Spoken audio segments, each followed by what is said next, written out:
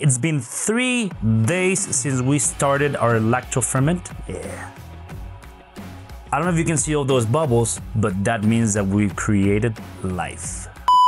We created life with arms wide open under sunlight. Look at this. Oh, yeah. So this is what a living culture looks like. Tiny little organisms eating sugar, creating acidity, transforming our jar into something alive and powerful. Man, you can smell sweet apples, honey-like stuff. You can get a little bit of that vinegary cider. It smells delicious. Has a little funk to it.